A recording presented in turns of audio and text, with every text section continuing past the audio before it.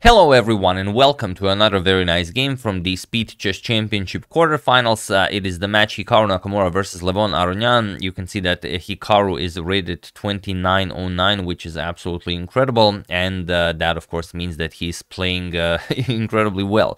But it's not just that he plays speed chess well, he also plays classical chess well, so he's a very well rounded player in any time format, but so is Levon. So this should be an excellent match. Let's check out one of the games and then we are going to discuss what happened in the match. This is game 7. It is the most requested one, so I'm showing this one first. Sorry about the C on the bird. Sometimes I do change it, but I forget to actually update the interface. So give me just a few seconds. There we go. So it doesn't get confusing, as this is a Speed Chess Championship and this is from the 5+1 section.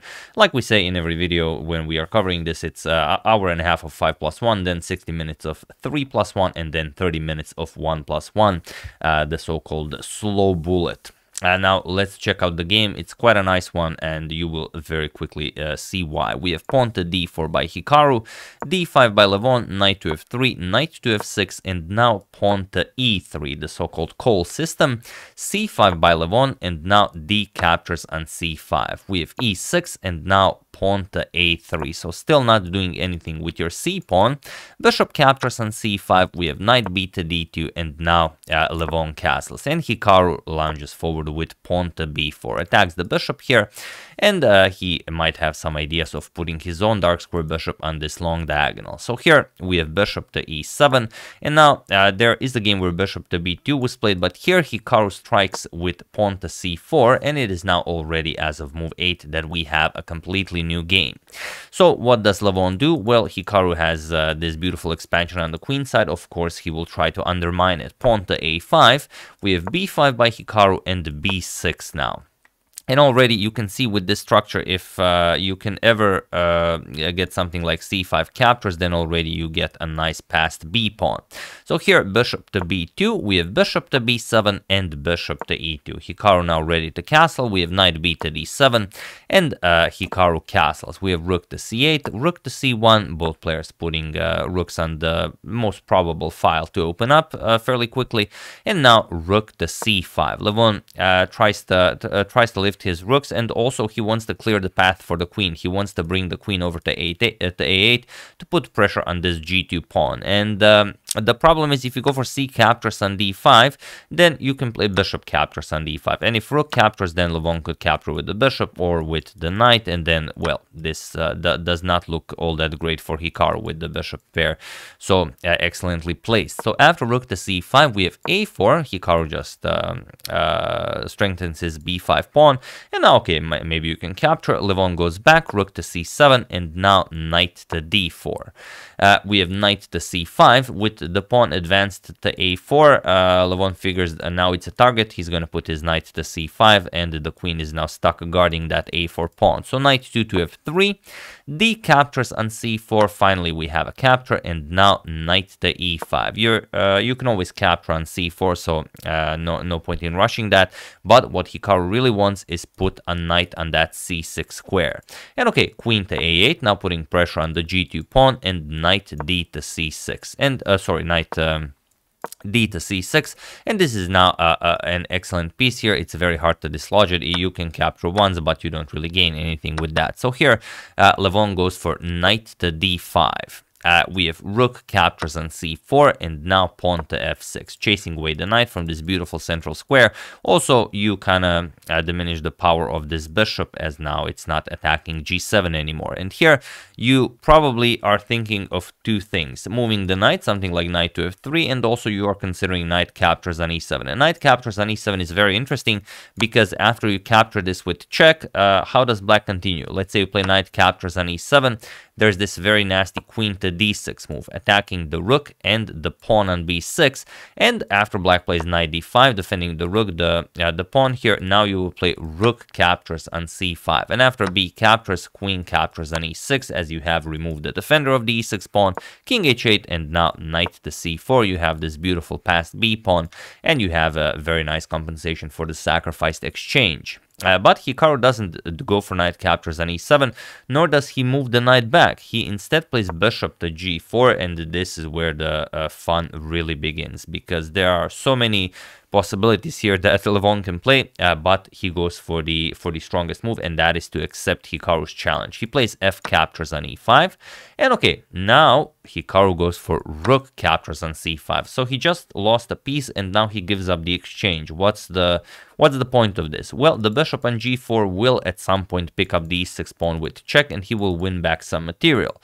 So here, knight captures on e3 by Levon, and the reason for this is, well, like we said, if b captures on c5, bishop captures on e6 check, you will pick up that knight on d5. So better grab something, instead of just giving it up for nothing. So knight captures on e3. Now the rook is attacked, the queen is attacked, the rook on c5 is attacked, and Hikaru goes for knight captures on e7 with check. Rook captures, and now queen to d6, attacking that rook on e7. Queen to d8, offering a queen trade, defending the rook, and now bishop captures on e6 with check by Hikaru. King to h8, queen captures on d8, rook captures on d8, and now f captures on e3, leaving the rook on c5 to be captured. B captures on c5, and now I was so interested and fascinated by this position, because both players have 5 pawns. Hikaru sacrificed material, he's down the exchange, but okay, he does have the bishop pair. We always know how strong the bishop pair is. So I took Meadow for a walk, and I allowed the engine to crunch the numbers. It was able to crunch the numbers till depth 46, and or maybe 48, I don't know which was it, but at depth 46 or 48, the engine evaluates this position as 0.00. So that's absolutely incredible, and how nicely Hikaru managed to get some play here. But okay, he has a passed pawn, so does Levon. The passed c pawn is also incredible, and Hikaru plays bishop to c4, which is the absolute strongest idea here. The problem is, if you play something like bishop to b3, which maybe makes more sense, then Levon can just sacrifice the c4 pawn to activate his rooks. Let's say bishop captures on c4, rook to c7, and once you move the bishop, rook c is going to go to c8 to cover the back rank, and this rook is now coming to d2. So there are many active ideas here for black, but like if you go for rook to f7 after the bishop, rook to d2 goes after this bishop, and also threatens rook captures on g2 with check, and the black would solve all of his problems. And that's why Hikaru finds this absolute brilliant bishop to c4, not allowing Levon to sacrifice the c pawn and activate his rooks, because it's not going to be easy to activate the rooks with the bishop pair so active. And notice that you can't activate the rook right away, because rook to f8 will be checkmate. So here, pawn to h6 first by Levon, now getting rid of any checkmating ideas, and now bishop to c3. And now Hikaru covers d1, d2, d4, d3, d5. Everything in his half of the board is covered. So you don't have to worry about Levon using the d file for his rooks. And if you can't use the open file, then the rooks aren't all that great. So bishop to e4. Now Levon wants to exchange the light square bishop, which will be very good for him. And now rook to c1 by Hikaru. Interestingly, you can't really go after the a5 pawn, because if bishop captures on a5, rook a8, and then the bishop has to move, you lose the a4 pawn, so you don't really gain anything. Rook to c1. Now Hikaru is trying to get Levon to go for this bishop to d3 idea, but if you play bishop to d3 now, then bishop captures on a5 is very strong, because now if bishop captures on c4, you will already have the a4 pawn defended, and if you go for rook to a8, then you can go rook to a8, attack this bishop, but then just bishop to b6. And now, again, what can you play here? If bishop captures on c4, you're going to play rook captures on c4. The pawn is defended. If you capture the pawn on a4, then bishop captures on d3. Your bishop is undefended. So this would be very, very good for Hikaru. So that's why this rook to c1 move is very, very tricky. So Levon goes for rook e to d7. He wants to trade rooks with rook to d1 check, and Hikaru doesn't allow it. Bishop back to e2, now controlling the d1 square with the bishop and his rook. King to h7. Levon starts bringing the king into the game. Now pawn to h4, grabbing more space on the king side. Pawn to c4. Finally, Levon finds a way to get rid of that pawn. as Hikaru had to move the bishop, and then he will use the c file for his rooks. But Hikaru not interested in that pawn. Instead, he goes for pawn to h5. And notice that Hikaru can capture on e5, on a5, and on c4. But Hikaru doesn't want any pawns. He just plays h5. He grabs more space on the king side, limits the movement of the black king. And now bishop to d3. Hikaru declines the trade, bishop f3, and now Levon should go for pawn to e4, but instead he goes for rook to f7, and this is where things start to get really, really interesting, and especially for Hikaru, as Levon is much lower on time. Bishop captures on e5 by Hikaru. We have rook to e8 now going after the bishop, and bishop to d4. So why has Levon sacrificed a piece here? It's very, very deep indeed. Pawn to g5, and now h captures on g5 by Hikaru. As this is a blitz game, I will briefly mention that bishop to d5 is winning here for Hikaru, but it's such a funky line that you don't expect anyone to play this in rapid time format, in blitz time format. For example, rook to f8, b6 now. And after rook to b8, defending the pawn, now you capture on c4. And after bishop captures on c4, rook captures on c4, you are up 2 pawns, but also how is the rook to stop this pass pawn? If rook b to c8, for example, you want to trade off that rook to c7 check. And now if rook captures on c7, b captures on c7, there's just no way to stop this. Bishop b6, bishop captures on a5 is coming.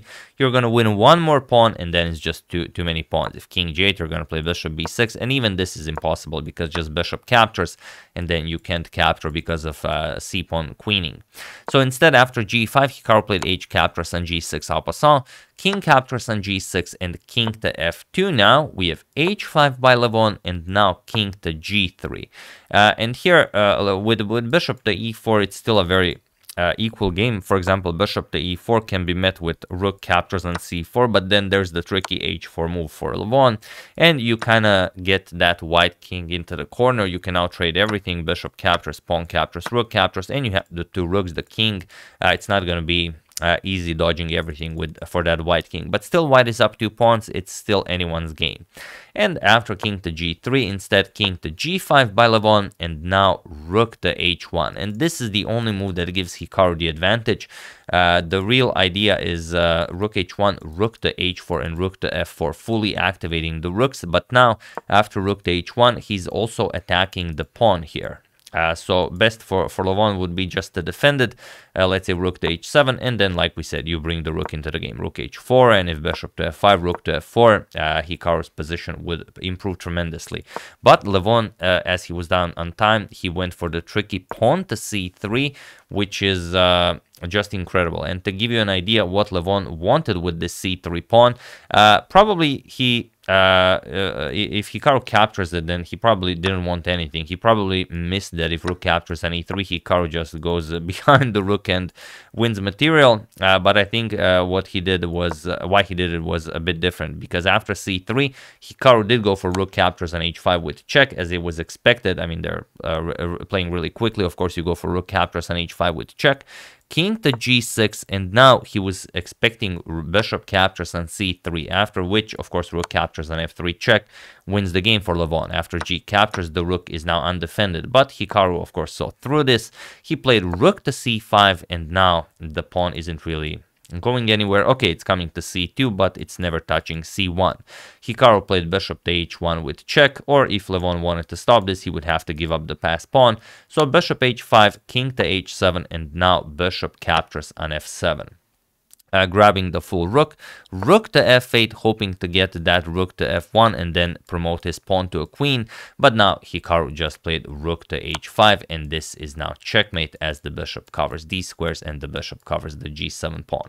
So it's not like Levon missed mate in 1 or anything. He just had to try something because his position is completely lost, and then he was hoping maybe something good comes out of this, but nothing did.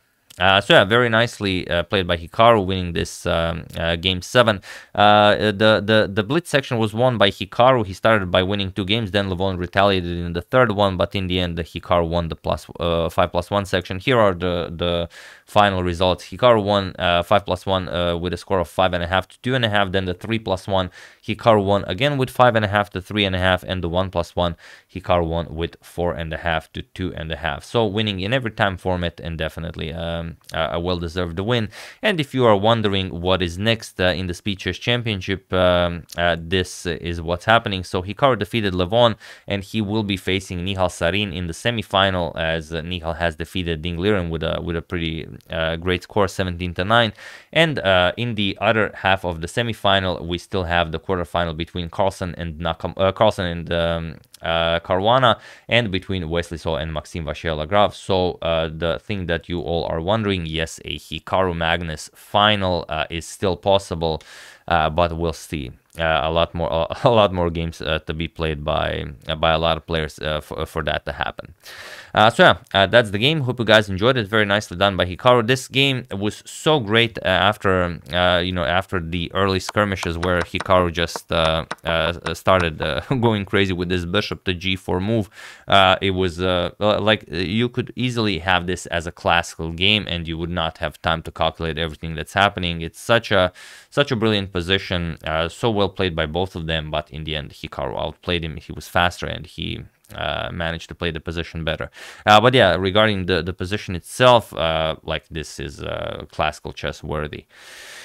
We wouldn't get it because we wouldn't have this opening, but you know, the position itself, yeah, it would be great to have this in classical game as well. But yeah, that's the game. Hope you guys enjoyed it. I would like to thank Logan Dobe, Jeff Graves, Francis Air, Benjamin Ritchie, and Timothy Rosen for your contribution to my channel. Thank you a lot. I really appreciate it. As usual, you can check 2 of my previous videos here. Thank you for watching, and I will see you soon. Continuing to check up on your wonderful suggestions and everything else that happens in the chess world. Thank you all. I will see you soon, and have an excellent rest of your day.